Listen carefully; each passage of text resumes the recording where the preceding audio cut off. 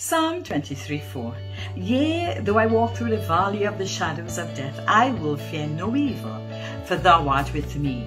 Thy rod and thy staff, they comfort me. Our situations may look dark, and all our problems we are walking through may appear impossible. We may not see a way out, but know this, you are not alone.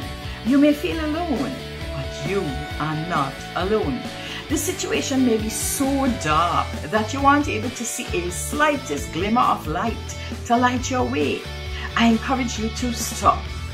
Let your eyes adjust to the darkness and see that you are not alone, for your God is with you. So today, choose not to fear. Choose not to worry. Hope and trust your good shepherd. Listen to his voice.